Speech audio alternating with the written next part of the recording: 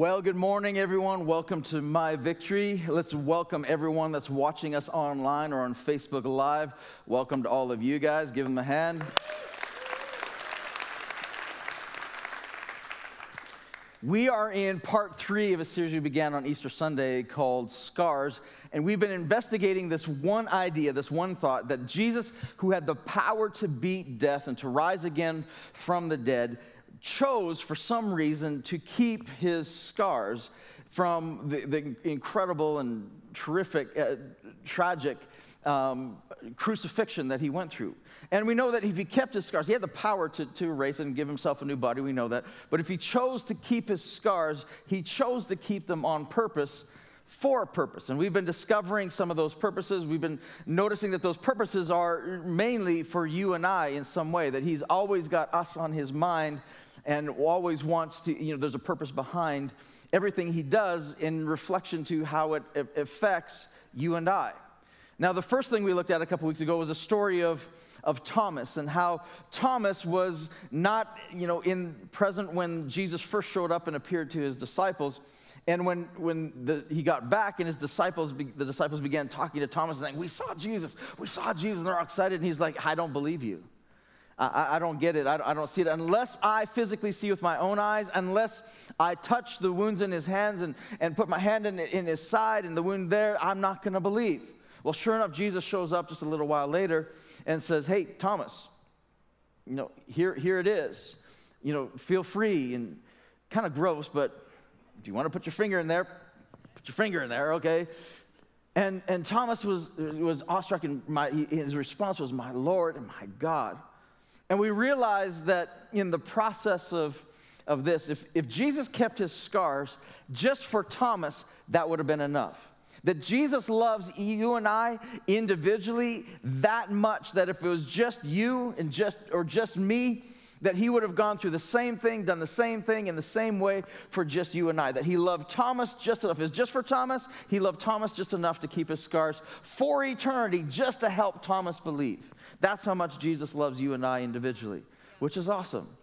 Now, Thomas has been labeled, unfortunately for, centuries now as Doubting Thomas. We know him as Doubting Thomas because he doubted before he saw.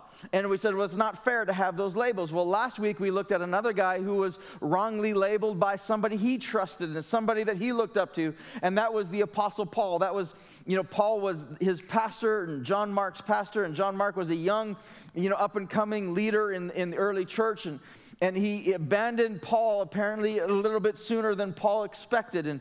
And when it came time for their next trip, Paul said, no, I don't want anything to do with John Mark. He left me last time. He's going to leave me this time. And labeled, John Mark is carrying this label as a quitter, as somebody who gave up, as a coward, whatever it might be, because he had a religious leader, somebody that was supposed to be close to God, somebody that he trusted, label him incorrectly. And we learned last week that your scars, you have a choice, that you can hide your scars. Many of you and I, we have a tendency of hiding our scars and being ashamed of our scars, and yet we looked at the picture of a lion last week where his face is all scarred up, and we said that lion is either a failure or a fighter.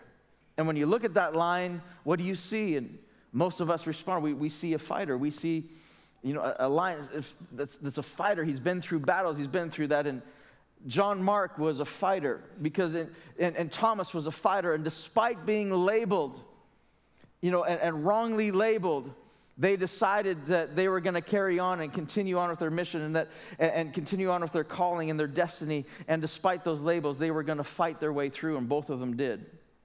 Which reminds me of a quote I read recently, and I love it, and I think it's very appropriate with what we've got. Scars are tattoos with better stories. Isn't that good? Scars are tattoos with better stories. And today, we've got somebody with a better story. In Genesis 25, if you have your Bibles, you can turn with me there. If you don't, you can follow along with me on the screen.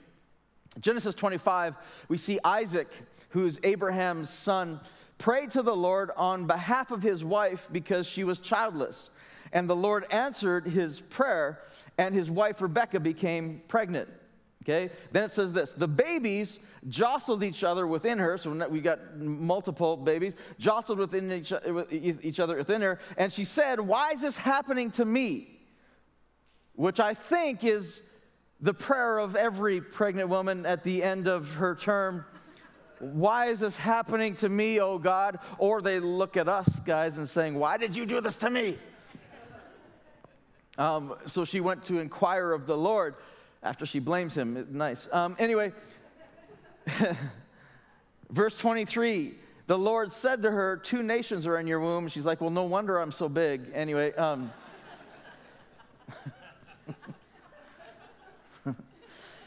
Two peoples from within you will be separated, and one people will be stronger than the other, and the older will serve the younger. Interesting prophecy, and we'll see that come about in a moment. Verse 24 says this, when the time came for her to give birth, there were twin boys in her womb, and the first came out was red, and his whole body was like a hairy garment, so they named him Esau. Anybody else think it's strange that she gave birth to Chewbacca? I'm thinking, what kind of, anyway, hairy baby, red, what in the world? Anyway, it's moving along. Verse 26. After this, his brother came out, and his hand was grasping Esau's heel, so he was named Jacob. Now, this is a familiar name today. There's people named Jacob today. This is familiar, but we don't see the meaning or the power of what this name means. I'll explain it in a minute, but because Isaac was 60 years old when Rebekah gave birth to them. Now, see, the name Jacob, literally translated, means heel grabber. Okay, which is great for the rest of his life. Every time mom calls him, every time dad calls him, every time his brother calls him, every time his friends call him or talk to him, they're reminding him that he was second best. See, that might not mean, being born second today as a twin, not really that big a deal. But in this day and age, it was really a big deal, especially because this was the first child and this was the first sons. And the first son born was what received all of the inheritance, received all of the blessing from the father, received the namesake. All of this was handed off to the first son. Which is bad enough, but Jacob is reminded every time they call his name, Jacob's reminded. Basically, what Jacob means in this thing is, it reminds him, is basically saying, loser. Hey, loser. You know, because second place, this is my football coach coming out, second place is first loser.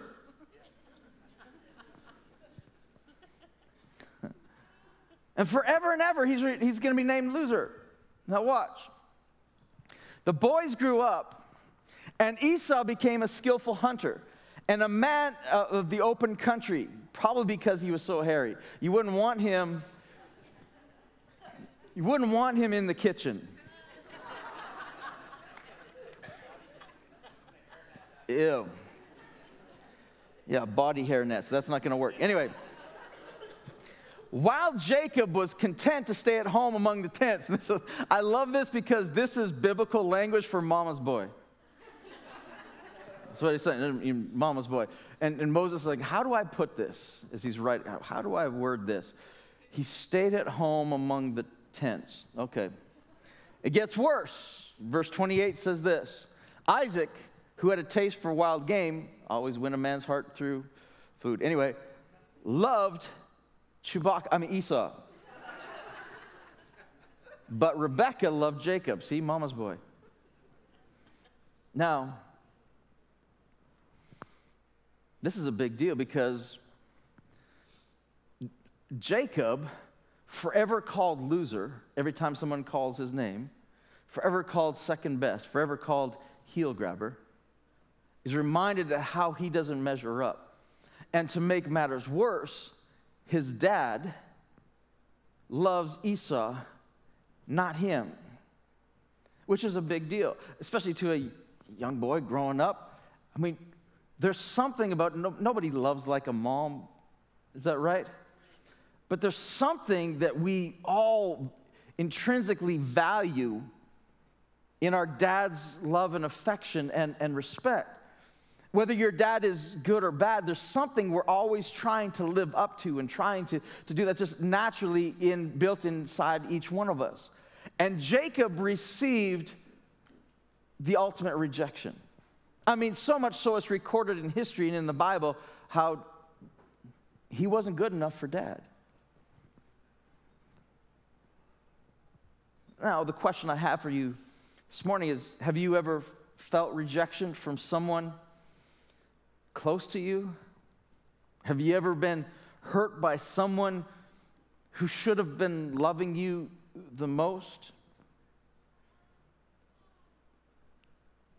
Maybe it's a parent like Jacob where you just simply couldn't measure up and you just didn't get the affection you expected, or the attention and the time, and maybe you got abused and mistreated, or whatever. Someone that should have loved you. Isaac and Rebekah prayed for children, but yet when the children came, he didn't love Jacob. And Jacob's thinking, it's not my fault I was born second. It's not my fault that they named me loser. It's not my fault that I'm not a naturally good hunter. It's not my fault. And yet the rejection and the pain and the wound that he carried would have been so deep. And the question is, maybe you have a parent, like maybe you have a spouse, that somebody that you loved, and you said one day at the altar that, man, till death do us part, and then they turned on you, and then all of a sudden the person that's supposed to love you and care for you the most is hurting you the most. How did we get here? And it's a wound that's just so, it's a pain, it's so too deep, it's too hard to carry. And the question is, what do you do with that pain? What do you do with that rejection? And I implore you to not do what Jacob did with it. Because what Jacob did with it is Jacob took this pain and this rejection, and he allowed it to become bitterness and unforgiveness and this terrible form of bitterness inside of him. In fact, Jacob spent the next number of years after this event, he spent the next number of years tricking and deceiving and lying his way and trying to always best Esau. And he tricked Esau one day into signing over his birthright when Esau came back from a long hunt and was famished. And Jacob was making a stew because he was a cook, and mom taught him and all the rest of it. And it smelled good. It was very good. And Esau was so hungry, and Jacob held out on the stew and said, until you sign over your birthright, I'm not going to feed you. And eventually Esau signed it over. And then later, at the end of Isaac's life, when Isaac's sight went, and Jacob dressed up like Esau, and what he did is they killed a goat. And how hairy is this guy?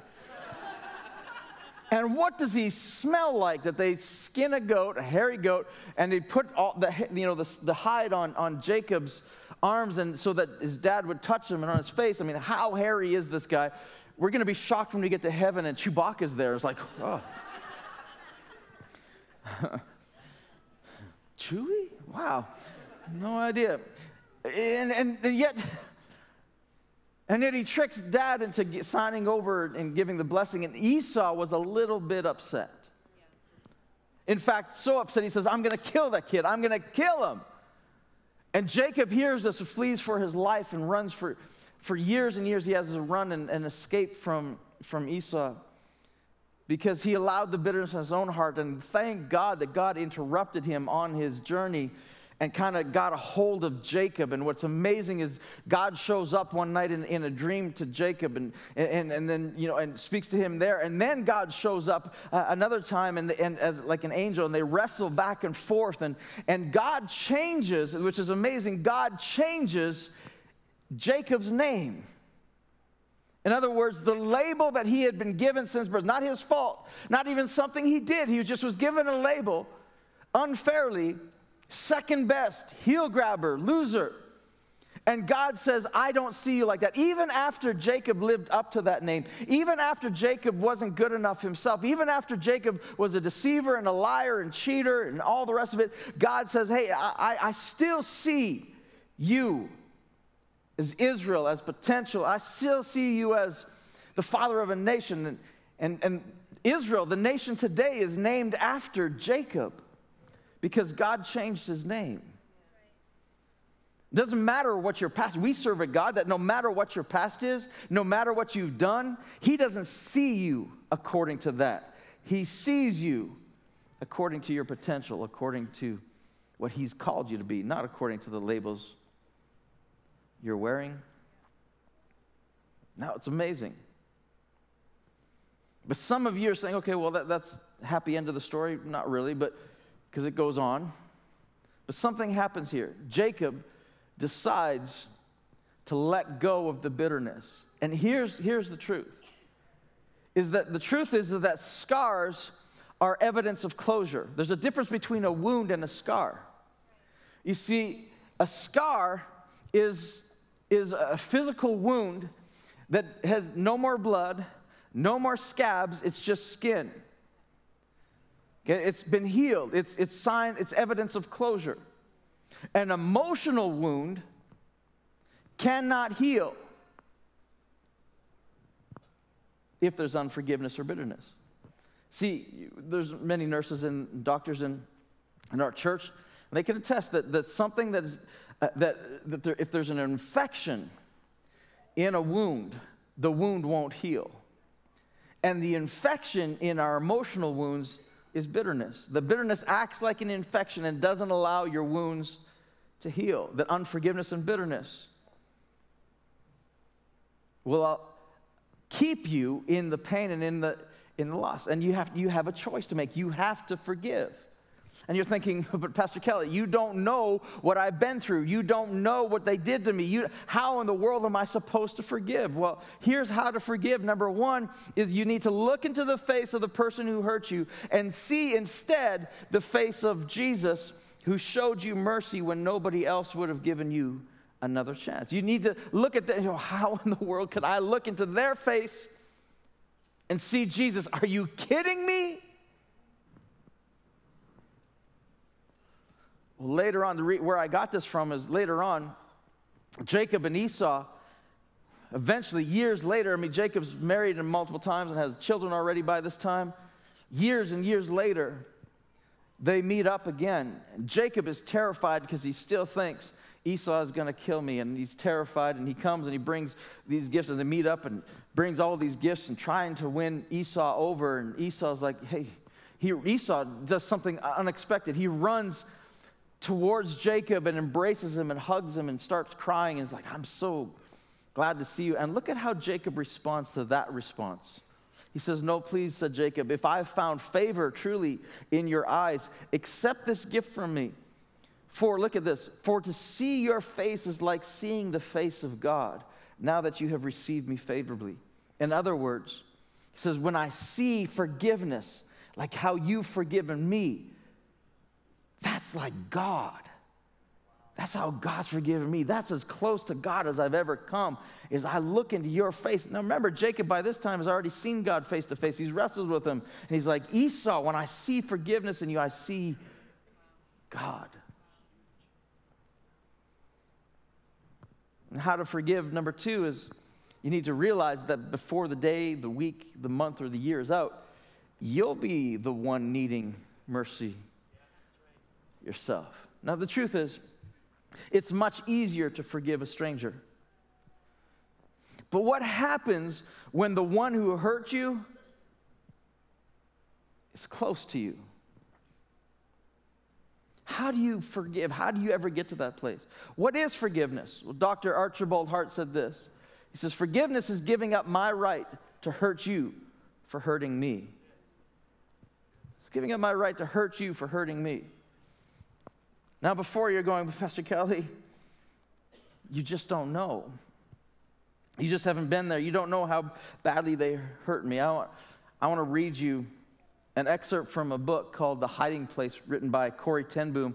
Corrie ten Boom was a survivor of the Holocaust. She was a Jewish girl who was young when the Holocaust happened, World War II happened, and she was imprisoned in one of the concentration camps. She watched her sisters and her mother and father be killed in front of her. And yet at the end she survived, and years later she's preaching in a church. And look at this. She's preaching in a church, and watch what happens. This is what she wrote. It was a church service in Munich that I saw him, the former SS man who had stood guard at the shower room door in the processing center at Ravensbrück. He was the first of our actual jailers that I had seen since that time. And suddenly it was all there. The room full of mocking men, the heaps of clothing, Betsy's pain-blanched face. And Betsy is her sister. He came up to me at the church as the church was emptying and beaming and bowing. How grateful I am for your message, Fräulein, he said. To think that as you say, he has washed my sins away. His hand was thrust out to shake mine, and I, who had preached so often to the people in Bloomingdale the need to forgive, kept my hand by my side. And even as the angry, vengeful thoughts boiled through me, I saw the sin of them. Jesus had died for this man, and was I going to ask for more? Lord Jesus, I prayed, forgive me and help me to forgive him. I tried to smile. I struggled to raise my hand. I could not. I felt nothing. Not the slightest spark of warmth or charity. And so again, I breathed a silent prayer. Jesus, I cannot forgive him. Give me your forgiveness. The story says that she then forced herself to take his hand. And as she did, the most incredible thing happened. She says this, from my shoulder along my arm through my hand, a current seemed to pass from me to him, while into my heart sprang a love for this stranger that almost overwhelmed me. And so I discovered that it is not on our forgiveness anymore than on our goodness that the world's healing hinges, but on his. And when he tells us to love our enemies, he gives, along with the command, the love itself. Isn't that amazing? That when he asks us to love our enemies, when he asks us to forgive, he gives us the strength to do it ourselves. You have to do it with God. There's no other way. It's just too deep. But here's the truth. If you don't forgive, it's not a scar you're carrying, it's an open wound. And the truth is that your past wounds, here's today's takeaway, your past wounds can paralyze you or propel you. The choice, and forgiveness is a choice, the choice is yours. And the good news is this, you don't have to go it alone. You don't have to, you can do it with God. Now watch this. This is the most amazing verse that I saw in this whole story of Jacob. I've read this verse 100 times, but I never got it until this time. You know that God knows about your hurt. God knows about your wounds. God knows every little detail. God knows how much pain it caused you. God knows the frustration. God knows how difficult it is for you to forgive. You know why I know that? Because look at this verse, a couple of chapters after Jacob's on the run. There above it stood the Lord. Jacob's having his dream, and the Lord said, I am the Lord, the God of your father Abraham and the God of Isaac. Now I've read this 100 times, but I never caught something before. Notice what God didn't say. God said this, I am the God of your father Abraham. That's his grandfather. But he doesn't say, and the God of your father Isaac. He just simply says, I'm the God of Isaac. Because God knew Isaac was never a father to Jacob. God knew the pain and the hurt. God, in this one simple statement, said, you're not doing this alone, Jacob. I understand. I'm there with you. I get it. But you need to be free. Because forgiveness is not about freeing them. Forgiveness is about freeing you. Let's pray. God, I thank you for your word. I thank you for the hope in them. I thank you for the life that they bring. And I thank you, God, that you don't hide these imperfections in the Bible, the breakdowns, the faults of Isaac as a father. You didn't hide that from us. You put that in plain sight in the Bible. Showed us the imperfections of them all. Showed us the pain Jacob went through. Showed us the process that he had to go through to get to his freedom and healing. And God, I thank you so much, because that shows us, God, if you did it there, you can do it with us. And God, help us to take our wounds and see healing and bring healing with forgiveness. We can carry our scars. In Jesus' name, amen. The thing with a scar is that it's a reminder of what you've been through. And the fact is let's get over this whole idea that if I forgive, I have to forget. It's not possible. But there's a difference from remembering with a wound than remembering with a scar. One is healed, one is not. If you're here this morning and you don't have a relationship with Jesus yet, you need to invite him right into the middle of your world, of your life. He wants relationship with you. You don't need to carry your wounds or your past alone. He cares, he knows, he loves. He wants relationship with you. And all you need to do to begin that relationship is confess with your mouth that Jesus is God and believe in your heart that God raised him from the dead. You'll be saved. I'm going to lead us in a prayer so powerful. If you pray this prayer with me, you're going to confess that Jesus is God. And if you believe what you're praying is true, right here, right now, you can begin a relationship, one-on-one personal relationship with God. Invite everyone to pray this with me. Everyone online, everyone on Facebook, pray this with me. Repeat this after me. Dear Jesus, I confess that you are God, and I believe that you rose again from the dead. And I ask you right now to become my God, my Lord, my Savior, my friend. I thank you for forgiving me of all my sins, for accepting me just as I am, wounds and all. I give my heart to you. In Jesus' name, amen. I'm going to ask everyone to keep their eyes closed and heads bowed. If you prayed this prayer for the first time, I don't want to embarrass anybody or call you out. If you pray this prayer for the first time, everyone else's eyes are closed, heads bowed. If you just shoot up your hand until I see it and saying, yeah, I pray this prayer. Thank you, thank you, thank you, thank you. Awesome. Yeah, thank you. Sweet. I'll look around one more time, make sure I didn't miss anyone.